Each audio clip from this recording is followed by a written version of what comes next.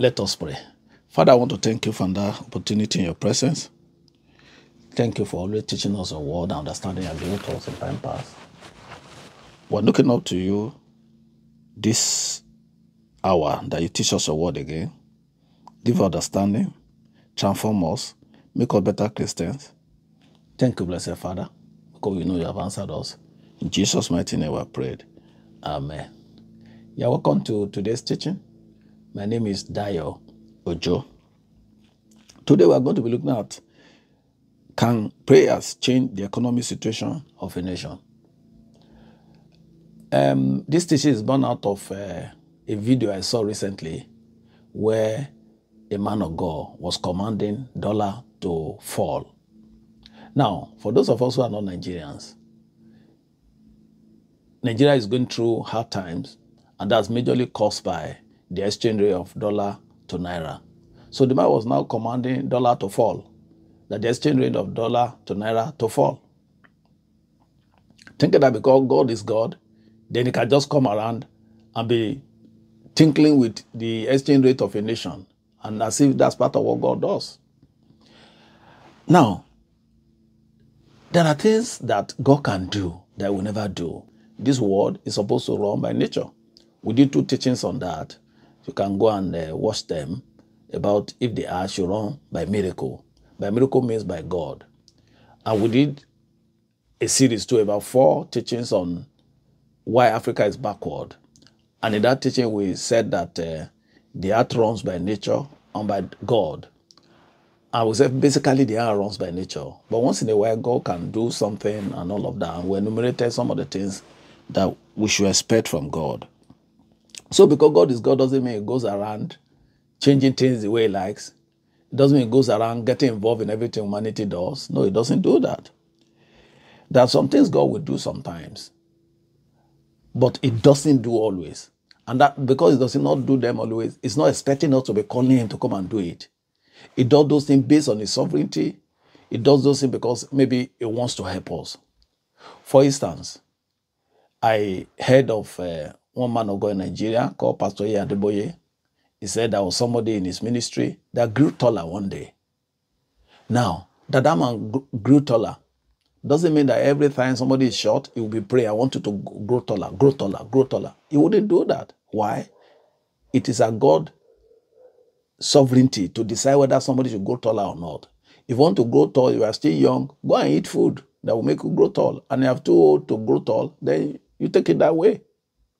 That God did it for that man doesn't mean that's what God goes around doing. So he's not expecting us to be praying that somebody should grow taller. Again, I remember there's a controversy recently, not too long ago, about miracle money in Nigeria.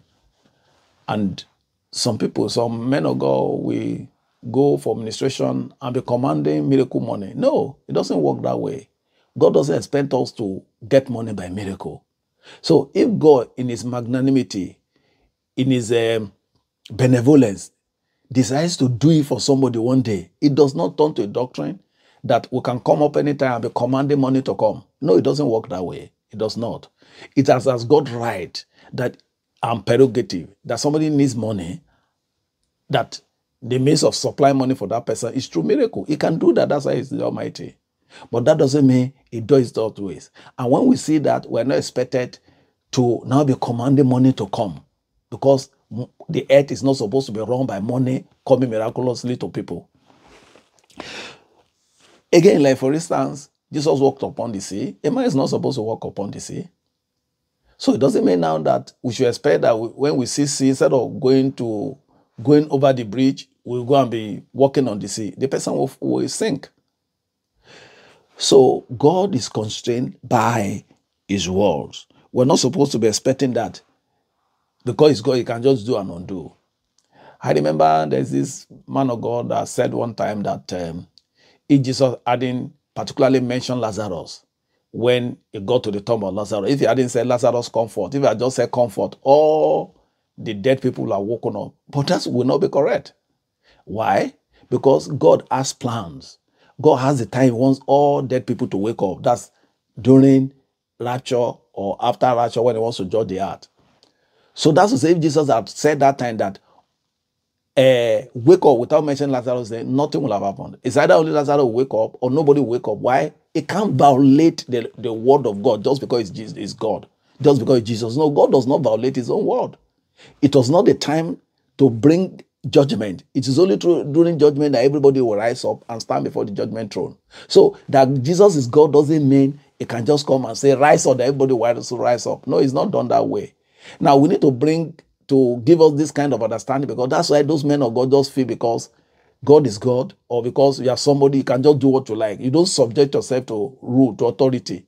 So we say our men of God today, they are not governed by the law of the Bible. They do what they like because they feel they are leaders. It comes from all these things, thinking that God can do and undo because it's God. Everybody is supposed to subject himself to rules and regulations, just as God himself is subjecting himself to rules and regulations and law that he himself has shown out. That's why the Bible says, exalt his word above his name. I just want us to know that this earth does not run by miracle, and that because God has done something in the past, then that's what it goes around doing. No. We are not supposed to live by miracle. But in Africa, we're too superstitious. In everything, we call God. In everything, we want God to come in there. There are so many things that are happening on earth that God is not involved at all. Even though he's seen, he's the Almighty, he's seen everything happening, but he's not involved. And even you know, so many things around you that you know God is not involved in those things.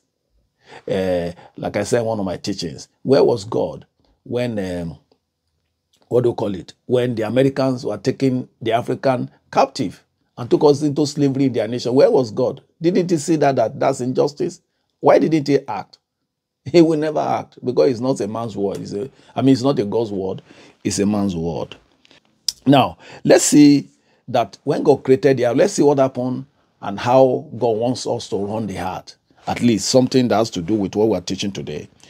He said, when God created the earth, the Bible says in the book of Psalm 115 verse 16, that he gave it to the children of men. He said, heavens of the heaven belong to God. The earth has given to children of men. Now, note that he said, given to children of men, not to Christians. That's to say, whether you're a Christian or not, you're part of the people God has given the earth to. Your authority to have your say on earth is that you're a human being. You don't need to be a Christian. Whether you're a Christian or not, you're part of people God has given the earth to. Now, it is expected that when you give something to somebody, you hand over everything that has to do with that thing to the person. For instance, if you build 2 houses, and you're giving one to somebody, maybe your friend or your wife or somebody very close to you, you won't keep, if you say you are giving the person completely, you won't keep the document of that away to you. You have to give the person the document. The person has to change your name. That's to say, anything that has to do with that house now belongs to the person.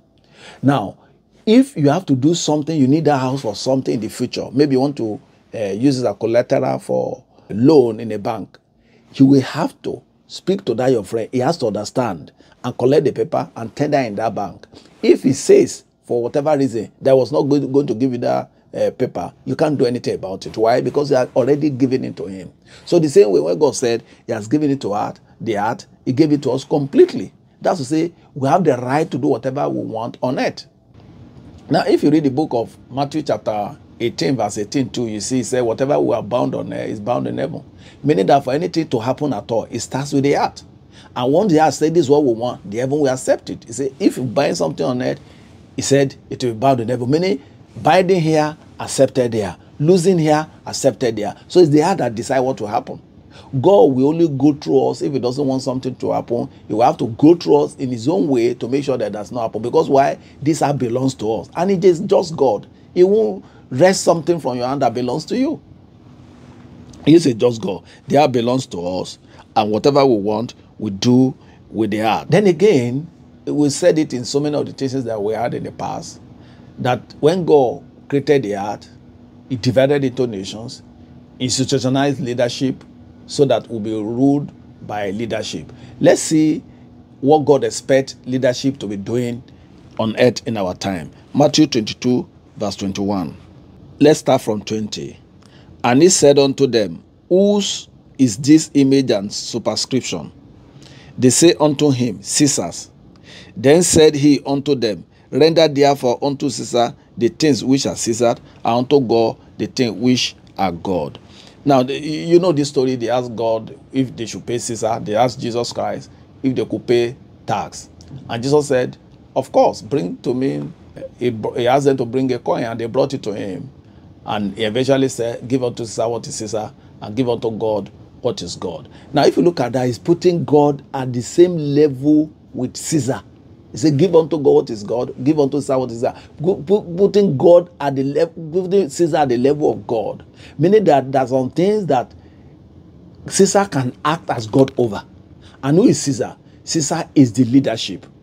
Caesar was the ruler of the Roman Empire at that time. So it was signifying rulership. It was signifying leadership. So when God said, give unto Caesar what is Caesar, give unto God what is God, it's saying that give unto leadership what is leadership, give unto God what is God. Meaning that there are some things that God can act on, Caesar cannot act on them. There are things also that Caesar can act on, God is not supposed to act on them, putting them at par, at the same level. That Caesar is like God. And what does he say? Caesar is God over the earth. So if you have your government in a nation, that government is like God over that nation. So that decisions that government will take, that is final before man and before God. And that's why we must be careful who we elect into places of authority. That's to say that to run the heart, it belongs to Caesar. It doesn't belong to God. Even though God is the one that created the earth. Like I said earlier, he has given it to man. So the man that has given it to now, in a way, is the leadership, is the government. So the work of God now for the people is to be done by leadership, by the government. So whatever belongs to leadership now, we don't take it to God. You remember the story of when somebody was asking, I think the rich man, story of rich man, Lazarus in heaven. The one in hell, one in heaven. Lazarus is heaven, in paradise. Then the rich man in hell. The Bible says he lifted up his eyes and saw Abraham and asked Abraham to allow Lazarus to go to the earth and warn his people not to do what he did, so that they will not come to where he came to. They will not come to hell. And Abraham answered him. He said, no, there are people there. Moses are there. Let them listen to Moses. What's that saying? There are questions that are meant to be answered on earth, not in heaven. There are things that God has put in place that the earth should deal with, that heaven does not have anything to do about it. So when it comes to questions like that, the answer to it is on earth, not in heaven. So the same way, there are solutions to problems that God has given to Caesar, not in God's hands. So if Caesar does not do it, too bad. That's a problem of Caesar. God does not have anything to do about it. Now, having said that, let's now look at what we can pray for. Having realized that some of the things that happens on earth should be controlled by Caesar, while others were controlled by God. So the one to be controlled by God now is the one who can pray for. The one that is controlled by Caesar should be handled by Caesar. Let's see how to now pray, having that understanding. 1, since the heart is handed to leadership, and the leadership is almost at par with God, so to say, it means that whatever the leadership does, the government does, is what determines the well-being of that nation. If we need to pray to God now for that nation to move forward, that means the prayer we pray is to pray for the leadership of that country, to pray for the government of that country to do the right thing. Because why? That place is meant for the leadership to do, not God. So if we must pray to God for something to be done rightly, and that is supposed to be done by Caesar, by leadership, the prayer must be that God should help the leadership to do the right thing. Not that we'll be telling God to come and do that thing for us, because that thing is supposed to be done by the leadership. Let's see 1 Timothy chapter 2, verses 1 and 2. It says, I exhort therefore that first of all supplications, prayers, intercession, and giving of thanks be made for all men, for kings, and for all that in authority, that we may lead quiet and peaceable life in all godliness and honesty. If you look at this verse 2, it's saying that if you want to live a peaceable life in all godliness and honesty, then we must pray for Caesar. We must pray for government to do the right thing. He said, if we don't pray for them to do the right thing, there's nothing God can do about it. We will not live a peaceable and live a life that is honest with all godliness. If we must have that, our prayer must be to government, not to God to come and do it for us. You notice it didn't say that we should pray to God that we should be able to live peaceable and a peaceable, quiet and peaceable life in all godly and honesty. No, he said we should pray that Caesar is the one to handle this, not God. So if we must pray about it, it's Caesar that we are going to pray that God should help Caesar to do it. So for a country to experience peace, for a country to allow us to practice our religion, for a country to ensure that there's honesty within the people, there's transparency, there's openness, like he said here, he said honesty, there's openness, there's integrity. He says government that will make sure that they do the right thing. So we should ask that government should do the right thing, put the right policies in place so corruption will not continue in the nation. So that the nation will move forward, there will be peace in the nation. So that there will not be kidnapping, there will not be, what do you call it? Yahoo, for those of us who are Nigeria. There will not be ritual killing, there will not be courtesan, there will not be banditry and all of that. That if we want to have peace, we should pray that Caesar should do the right thing. Leadership to do the right thing. Say, pray for kings that you should do the right thing. So you don't just start saying, God do this, God do that. No, pray. So that's to say that if you don't put the right person in leadership, you will not be able to get the right thing. If you put the right people in leadership, you will not even need to pray because you will do the right thing. That's why there are things they don't pray for in the Western world. They don't pray for food because the government provides all those things for them. They don't pray so much for security. Government provides all those things for them. But in Africa, we'll pray for food, we'll pray for security, expecting God to drop food from heaven for us, expecting God to send angels to come and be fighting war for us. It doesn't go that way. You might tell me God did that in Old Testament for people of Israel. When time comes, we'll look at what Israel means today. So if you want to have peace in your nation, if you don't want to have a security challenge in your nation, you want to have a nation where you can practice your religion well, where there is no corruption, pray that Caesar does the right thing. When I say Caesar, I'm talking about government. Pray that the government does the right thing. Let's see Proverbs 29 verse 2. When the righteous are in authority, the people rejoice. But when the wicked bear rule, the people mourn. So if people want to rejoice now, what they should do is not praying to God. Go and put the right people in authority. It's very clear here. He said when the righteous are there, the people rejoice. But when the wicked people are there, he said there's going to mourn. If we look at the country called Israel, the nation called Israel in the Old Testament, every time they had the right leadership, it was always well with the people. Every time they had the wrong leadership, it was always bad with the people. So it's all about leadership. That's why the Bible said, give unto Caesar what is Caesar, give unto God what is God. Some things are done by Caesar. It's the responsibility of Caesar to do them. It's not God's responsibility. And if Caesar is not doing it, the best we can do is to ask God to give Caesar wisdom. Is to ask God to help Caesar to do it. Not that we should expect God to come and do those things for us.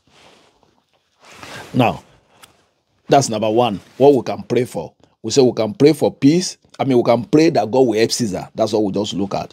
Then two, we can pray against things beyond man, beyond leadership, beyond government. Like I told you, I said in that teaching that you did earlier, we said there are two forces that rule there, the force of God, the force of nature. So we have looked at nature means handed over to Caesar. Caesar takes care of that. It runs by government. That's part of nature. Why there are things that are beyond man to do. So if something is beyond man to do now, we can pray for that. If a country is experiencing something that is beyond nature, that is beyond God, beyond man, we can pray to God to help us do that. Like for instance, we're experiencing natural disaster, like we see in the Western world.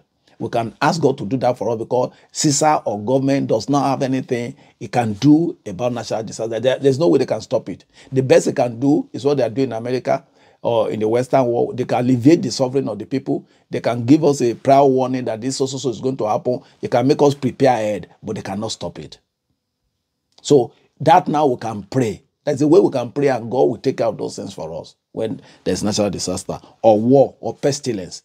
We can pray against those things. So what are the things? Let's look at quickly at the things that we don't pray for. The things that we don't pray for concerning a nation. We don't pray for exchange rate to crash. Like I said, that's the work of Caesar. I don't think I need to explain that one again because Caesar has been given the wisdom to rule the nation. That's a physical thing. So it's a thing that has to do with nature. So it's handed over to Caesar to do. So God is not expecting us to call upon him to ask that we should crash the dollar. But we can pray to God to give Caesar the wisdom, to give the government the wisdom to know what to do. Or to put the right policy in place that will cause it to crash. But we cannot tell God and say, dollar crash in the name of Jesus. We can't say that because it is a thing that's been handed over to government. Now, another thing, we can't pray for a change in economic situation of a nation. We can't pray for that. That's the work of Caesar. And I don't think I need to explain that too. We don't pray also for the prices of commodity to fall. It's government policies that are going to do that. So we don't say, we want, Father, let the prices of commodities go down. We don't do that. We don't do that. We don't pray. I saw one write-up by one man of God talking about unemployment. And in that prayer, they say, Father, let the rate of unemployment go down. It's not the work of God. It's the work of government, Caesar. Caesar in the place of God for humanity. So anything that's been handed over to humanity, it is Caesar that will do it. That's government. It's not God. If you want God to do it, then cry to God to help Caesar. So Caesar developed the wisdom to know what to do, the right policy, put it in place. So we don't pray to God for unemployment in the nation to disappear. No, it's the work of the government to do the right thing, put the right policy in place.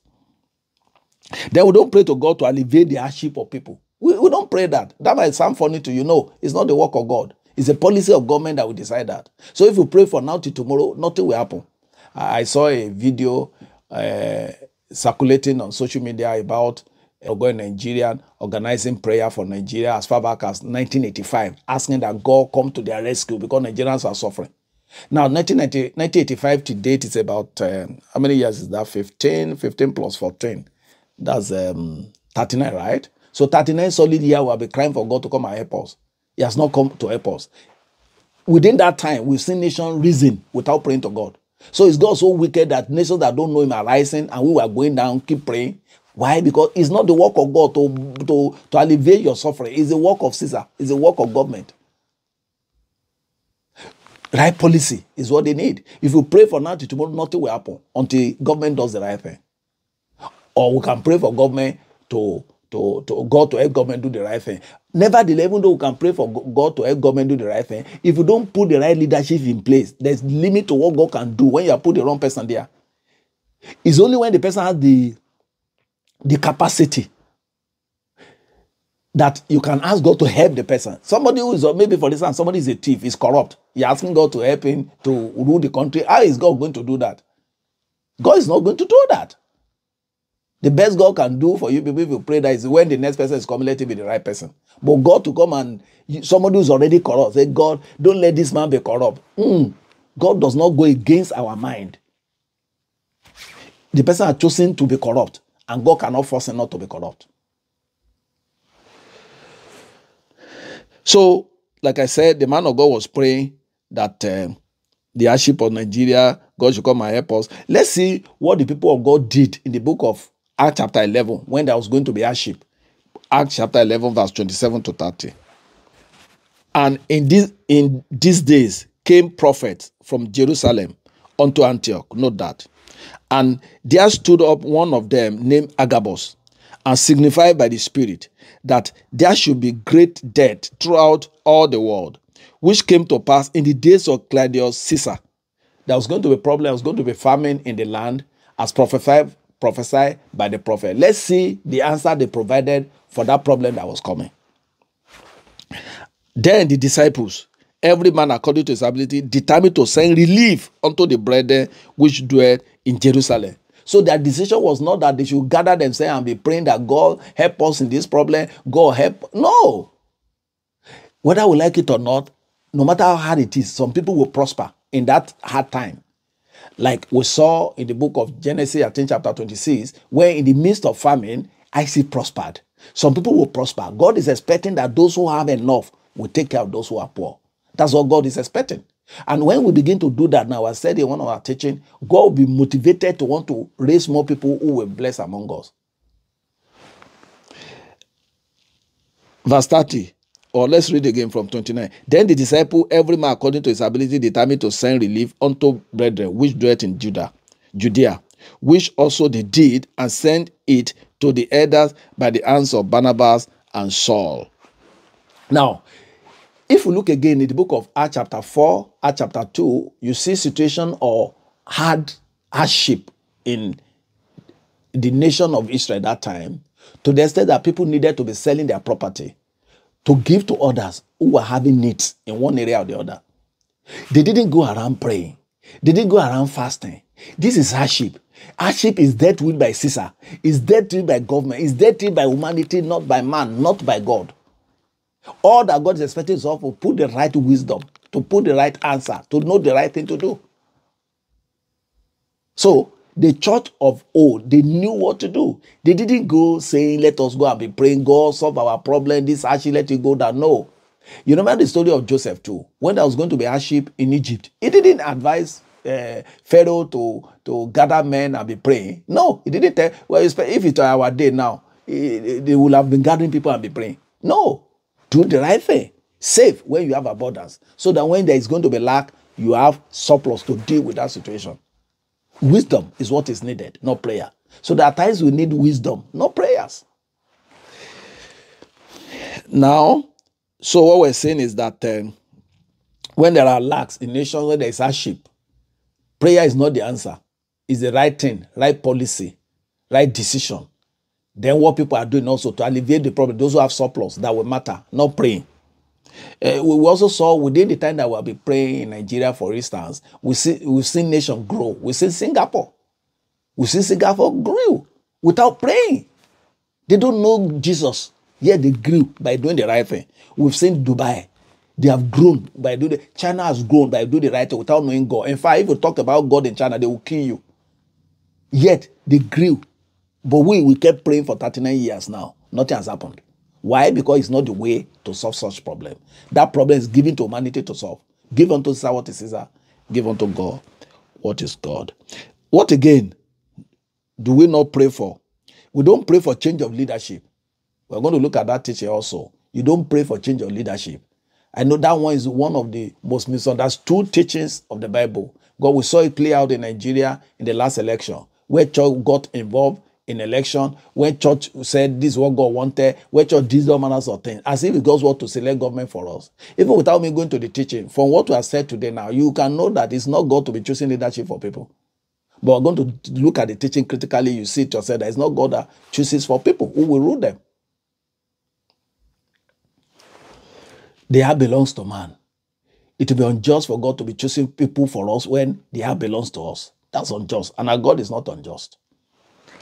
Another thing we don't pray for. I see this one is very common. Very common. I know this one you might argue it. You might argue it.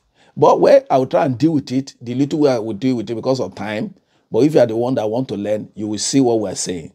We see praying in Nigeria, for instance, now, saying, God, we have sinned because we have sinned. Our sin that brought it upon us. That's not true. We sin. We sin. It's not sin that's brought upon anybody. It's not because of sin that anybody is suffering.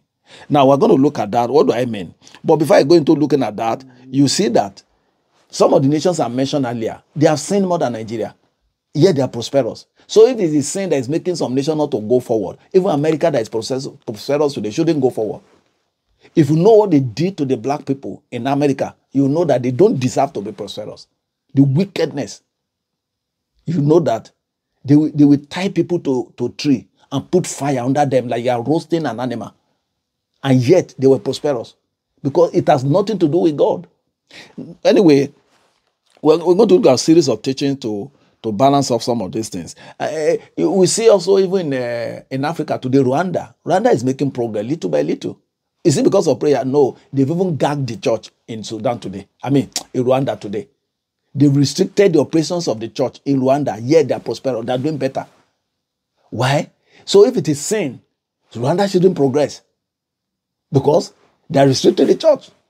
They are doing things that is not expected of God in a way, and yet they are prosperous. We see China. You talk about Jesus Christ in China, they will kill you. And yet they are prosperous. So if it is sin, China is sinning more than us. The greatest sin anybody can commit is not to accept Jesus Christ. There's no sin that is greater than that. And so if there are nations that don't even believe in Jesus at all, and they are prosperous, and you are saying sin that is making Nigeria backward, it doesn't make sense. It doesn't make sense. If we believe that the Christian church, the Christian religion is the religion God has given to us, it goes to say that any nation that doesn't believe in Jesus Christ shouldn't prosper at all. And you know quite a number of them. They're doing far better than those of us who call ourselves Christians. Now, This confusion comes from two things. I'm going to look at it very quickly because of time. It comes from misunderstanding of Old Testament and how God operated in Old Testament, how he dealt with the nation of Israel. Now, there are two sets of nations in Old Testament. There's Israel, there is a nation called Israel, then there are other nations. Now, let's look at other nations first. Other nations were those nations that have nothing to do with Israel. So every nation that's not Israel at that time, God had nothing to do with them. God was only interested in Israel. He took Israel to himself. He said, Israel is his own inheritance. They are his people. So every dealing God had in the Old Testament was about Israel, not about any other nation. So God had nothing to do with other nations except the nations that ran Israel. And God has something to do with nations around Israel because they had something to do with Israel. Like if you look at the book of Jeremiah, Ezekiel, you see that God punished some nations around Israel. Why? Because of how they behaved to Israel, not because they were nations that committed sin. So, if you look at the book of Ezekiel 28, 2-5, let's look at it quickly and see that nation prospered, even in the Old Testament, without knowing God, without God having anything to do with them. Ezekiel 28, 2-5.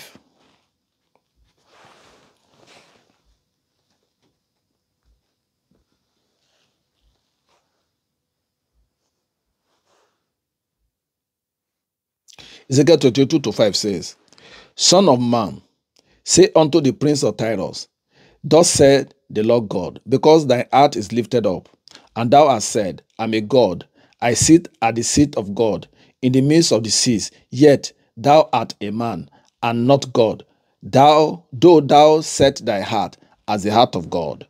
Behold, thou art wiser than Daniel. There is no secret that they can hide from thee. With thy wisdom and with thine understanding, thou art gotten thee riches, and art gotten gold and silver into thy treasures. 5, the last verse.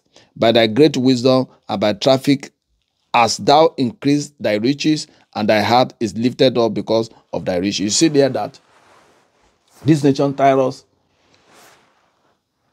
was rich, even though they didn't know God.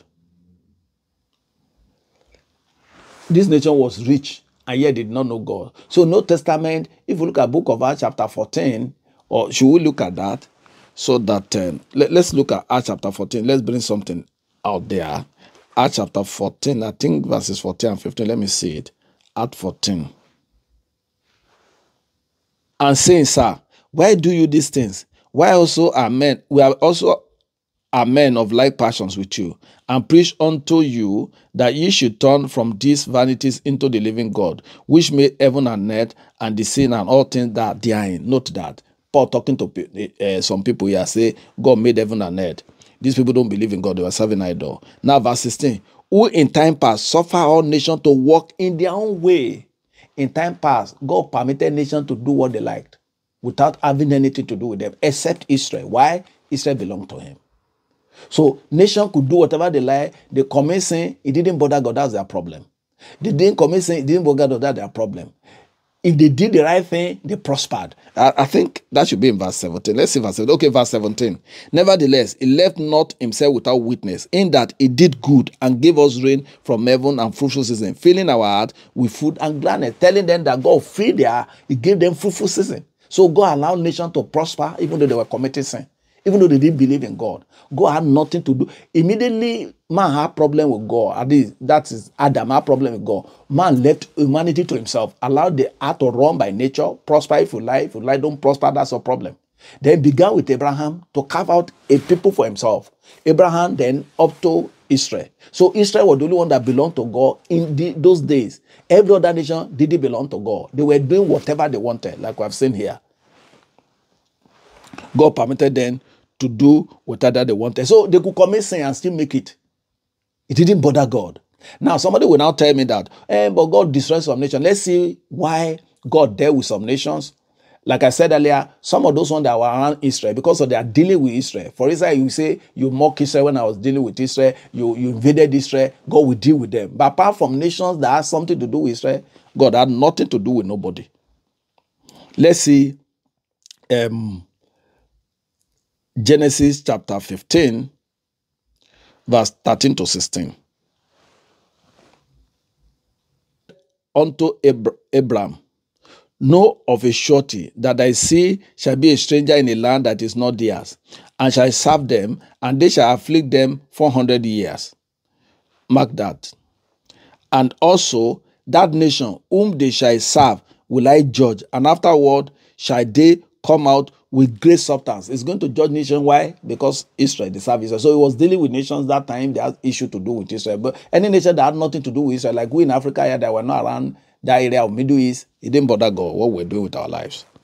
And thou shalt go, verse 15, thou shalt go to thy fathers in peace. Thou shalt be buried in good old age. But in the fourth generation, they shall come either again. For the iniquity of Amorite is not yet full. Note that. Iniquity of Amorite is not yet full. Now, in those days, what God was doing with those country, they could come in sin and they will prosper. There was no problem with that. But there's a red line that they must not cross. There's a level of sin they must not commit. If they commit that level of sin, God was going to deal with them. That's why I said there is that this nation is committing sin, no. But the sin they've committed is not enough for me to interfere in what that nation was doing. He said, if I look at it as Almighty God, I've seen, I've projected, I've seen into the future, and I've seen that you take them 400 years to reach the level of sin that can deal with. Even up to today, this is happening. I am planning to do a teaching on the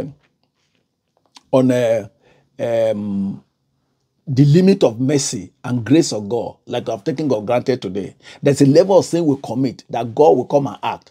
Before we get to that level, God will leave us. You can do what you like. You won't bother him. You are your own. It doesn't stop you.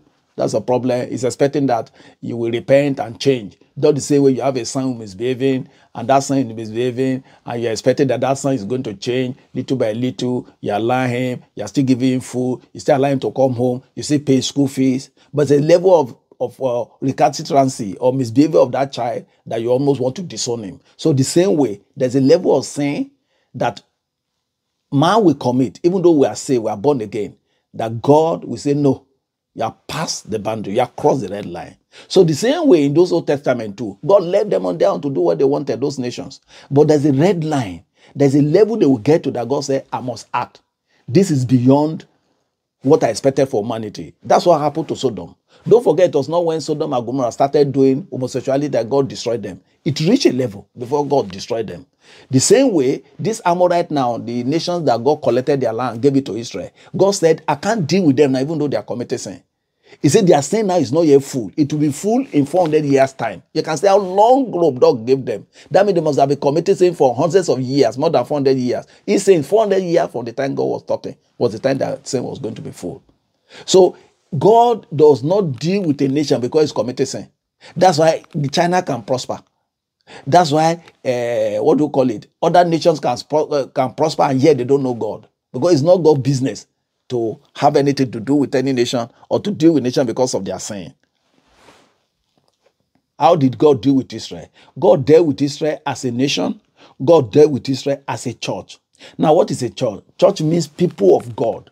That's the meaning of church. Those of us who are giving our life to Christ, then we are called the people of God. So the same way, Israel was like a church to God, even though it was a nation. I'm going to take a teaching on that too. And we'll look at it critically. So we understand how we should read New Old Testament. Because there are some things in the Old Testament that God was dealing with Israel as a church, not as a nation, as a people that belong to him. So when you read such things, you don't read it as if that's how God will behave to any nation now. No, it's the way he behaves to his own people, the church of today. You will have read in somewhere around Acts chapter 17. I said it talked about Acts 7, that church in the wilderness. So Israel that time was a church to God, a prototype of the church of today, at the same time a prototype of the nation. So when you look at Old Testament reading, you must read it in context. Is God talking to them as a nation? Is God talking to them as of God called church? Let's see Galatians 6:16.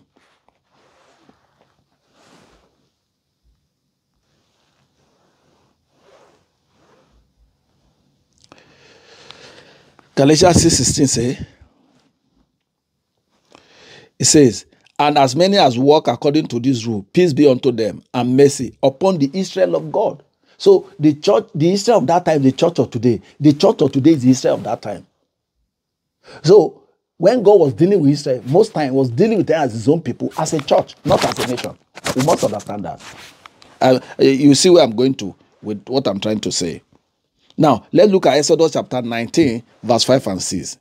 Exodus 19, 5 and 6.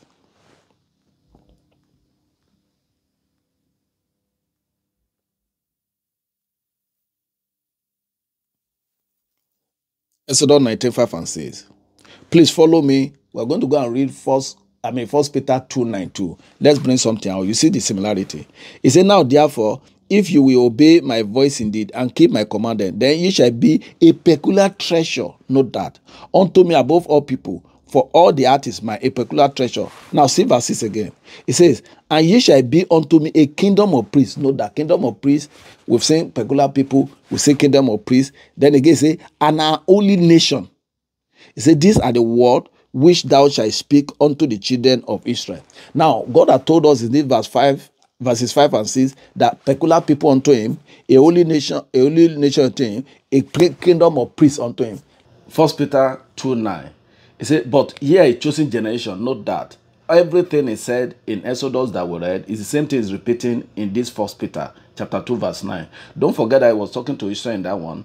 This one now is talking to the church of today. You now see that the church of today is the same thing as Israel of that time. He said, but ye are a chosen generation. The same thing told them. A royal priesthood. The same thing told them in the Exodus that we read. A holy nation. The same thing told them that Exodus that we read. A peculiar people. He told them the same thing too. If you remember, we read it in that Exodus chapter 19. That you should show forth the praise of him who will call you out of darkness into his marvelous light. So what are you trying to say here? The Israel of Old Testament is the church of today. The church of today is the Israel of that time. What God was just trying to do was to carve a people for himself and teach them what he wanted human being to do that belongs to him. The Israel of that time belonged to God. That's the same way the church of today belongs to God. So the dealing of God with the Israel of that time is the same dealing that he has been with the church today, people that belong to him. Even though that one was a shadow, so it wasn't a complete dealing. But we are having a complete dealing now. So the Israel was a people of God, just like the church is a people of God today. When we now read the Old Testament, we must read it in context, put in perspective the fact that the Israel of that time was both a nation and a church. So some of the dealings God had with them was as a church, not as a nation, even though we think it was dealing as a nation. So we don't just leave something from Old Testament and bring the New Testament and think that's how God deals with nations. No. Don't forget what's also said how God dealt with other nations of that time, nations that didn't belong to God. Now, what are we trying to bring out of here? The dealing of God with nations of that time was as per God had nothing to do with them. So if they were hearing, they were doing something wrong, God didn't bother about them. Now, when their sin was full, God dealt with them. We know the story of Sodom and Gomorrah. We never had record that God warned them. What God did was to deal with them when he felt that they passed the boundary, they crossed the red line. Same thing when the one we read in book of Genesis chapter 15. God said it was going to take 400 years for their sin to be full. He never warned them. He never told them anything because God had nothing to do with humanity after Adam except the people of Israel that he carved to himself. And we have read it again in that act that he left nations to do whatever they like, let them prosper, let them do what they like. They are committed sin, they are their own. But when the sin passed the level he didn't expect of humanity, he would deal with them like he dealt with people of Canaan in Exodus that we read, Genesis that we read, and dealt with people of Sodom and Gomorrah. Now, why the Israel was dealing there as his own people is the church today. So anywhere you see God dealing with Israel, dealing with them unto repentance, they sin and wanted to correct them, is as dealing with your son or dealing with the people that belong to you, you want to correct so that they can come back to you. But the dealing with other nations was different. It wasn't correcting them. Let's see what the Bible is saying in the book of Deuteronomy chapter 8 verse 1 to 5. All the commandments which I command thee this day shall ye observe to do, that ye may live and multiply, and go in and possess the land which the Lord swore unto your fathers. And thou shalt remember all the way which the Lord thy God led thee these 40 years in the wilderness, to humble thee and to prove thee, to know what was in thy heart, whether thou wouldest keep his commandment or not. And he humbled thee and suffered thee to hunger, and fed thee with manna, which thou knowest not, neither did thy fathers know, that he might make thee know that man does not live by bread alone, but by every word that proceeded out of the mouth of the Lord doth man live. Thy raiment waxed not old upon thee, neither did thy foot soil these 40 years. Now, note this verse 5. Thou shalt also consider in thy heart that as a man chasteneth his son, so the Lord thy God chasteneth thee. So, the dealing of God with people of Israel was as son, was as his own people, that he could correct and expect them to listen to correction and come back to himself. So he's dealing with them, he's dealing with them when they say was unto repentance or for correction purpose, so that they can be better people that belong to him. Don't forget the one we read, like we said, in the one of other nations, it wasn't dealing with them unto correction, it's to condemnation, because they didn't belong to him.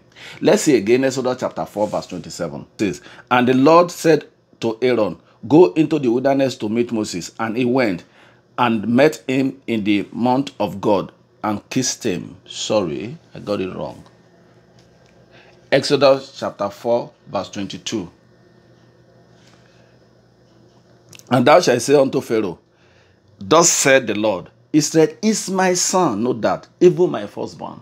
So the dealing of God with Israel was as his own people, as son, as his inheritance, and people that belong to him, that he could correct and expect them to get better, so that he could bless them. While the dealing with other nations was unto condemnation, that these are human beings, they've sinned, no redemption for them, they do anything wrong, I watch them, if they pass a certain level, I deal with them. Or, like I said, the ones that were close to Israel at that time, because of the interaction with Israel, whether for good or for bad, God used to deal with them. But other nations that were not Israel, around Israel, God never had anything to do with them. Now, why are we saying this? The point we're trying to make is that when you now read Old Testament, you read it in perspective, that this thing you are reading, that these people sin, I dealt with them, they might come back to him, was because they were his own people. So today, the nations of today don't belong to God. What belongs to God is the church. So God does not deal with the nations of today like he was dealing with Israel at that time. God only deals with nations of today like he was dealing with other nations, because nations don't belong to God. It's the church that belongs to God. So the nations of today are like other nations I taught you, that I said is unto condemnation. Why the church of today is like the Israel, which is unto what they call repentance or correction. So there are two different things. When you now see a place that people, you read the New Testament, that God was dealing with them as Israel, you apply that to the church of today. You don't apply it to the nation, because no nation belongs to God today. As this earth is today, no nation belongs to God. The nations you can say belong to God once upon a time was like America when they were still in tune with God, Britain when they were still in tune with God, Europe when they were still in tune with God. So God could deal with them that time when it was almost like a state religion. God could deal with them as he was dealing with Israel. But today there is no nation particular we can say they are entirely serving God and they acknowledge that they belong to God completely. So it's the church that belongs to God. And so every dealing of God with every nation now is like Old Testament. It has nothing to do with them. It has no problem with them. It has no issue with them. They are committing sin, that's their problem. They can commit sin and prosper, like we said with China. They can commit sin and prosper, like we said with Singapore, that they don't know God. They can commit sin like America is legalizing LGBTQ and still prosperous. We are not legalizing any LGBTQ and we are not moving forward, because it's not nation. God has nothing to do with nations. He has something to do with the church. It is the church that God is expected to take over the nation for him, so that with that now, the blessing of God can come upon the nation. If you now read the Old Testament, when God is saying he was dealing with Israel as a people, you apply it to church. The church now that is not doing what God wants, like we are today. The church of today is not doing what God wants. And the power of God is no longer with us. I hope you know that. All that you're saying is just, my children, okay, no matter how bad they are, let me feed them. No matter how bad they are, let me shelter them. No matter how bad they are, let me provide for their basic necessities. But the real power of God is no longer with us. That's why we can serve God in places like Africa, and yet our environment is not changing. If we serve God in truth and in spirit, it will change the heart of our people. Our nations will become better. So God has no dealing with the nations of today. It's only with the church. We can see that again in book of John chapter 17. We read verse 9. John 17. I pray for them. I pray not for the world, but for them which are given me, for they are mine. Note that Jesus was speaking here, standing in for God, that he prayed for his own people, the apostles, the people who become Christians, that he was not praying for the world, he's not praying for any nation. So the prayer of God now, the dinner of God now is with the church. So if you see anywhere God is saying, they say in Old Testament, I'm there with them, no. is the church is talking about. Like he said judgment will start with the church because they belong to him. Why the nations, he has nothing to do with them. He said, I'm not praying for the world. That is, I have nothing to do with the world. You remember 2 Corinthians chapter 4 verse 4 says that the prince of this world, talking about the devil, is the owner of this world. So God has nothing to do with it. That's their problem. God is waiting for the last judgment to deal with people who don't have any, who are not born again. It is we that is God's problem. That is God wants to bother himself with. That God wants to worry himself with. Like he said again in the book of Matthew chapter 16. He said, we build the church. It's not building any nation. And that's why when you go to New Testament, you will not see where they say, pray for nation, think about nation. No, it talks about only God's kingdom and talks about praying for leadership. Because the leadership that owns the nation today is the leadership that determines the well-being of the nation of today. So it's not God. It is only when the church is doing the right thing that God can interfere in what is happening through the church in the nation. What are we trying to say? You cannot say a nation is going down. I mean, the nation has sinned. That's why they are suffering. That's not true. If they are not crossed the red line, God has nothing to do with them. And dealing a nation that has crossed the red line is unto condemnation, not unto repentance. So if you see a place like 2 Chronicles chapter 7 verse 14, where the Bible said that if my people are called by my name, will humble themselves. You don't apply that to a nation. You apply that to the church. So my people who are called by my name, that's the church, not the nation.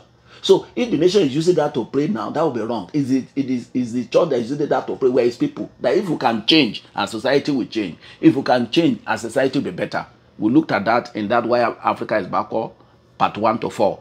That the church can change the society. So the dealing of God is with the church and not the society. I'm going to draw the curtain here. I'll be able to tell us that the church of today is what belongs to God. The nation of today does not belong to God. So the dealing of God with the nations of today is how he dealt with nations of old. Why the way he dealt with Israel is how he's dealing with the church of today. And I will also say that he left nations to prosper on their own. It doesn't bother themselves. It didn't bother himself about whether they were practicing sin or not. If God wanted to judge them, it's unto condemnation whether their cup was full. Why his own people, Israel, they could commit little sin and he will deal with them so that they can be corrected and become better. We have also said that he has handed over now the nation to Caesar, that's the government. So is the government just the way in Old Testament that time, all those nations were handed to their government to do the right thing for them. So it's handed over to government today. If government doesn't do the right thing, our prayer only can be for government to do the right thing, not for God to come and be helping us. So, and we have enumerated earlier where we can pray and where we cannot pray. I want to draw the curtain there. Thank you and God bless.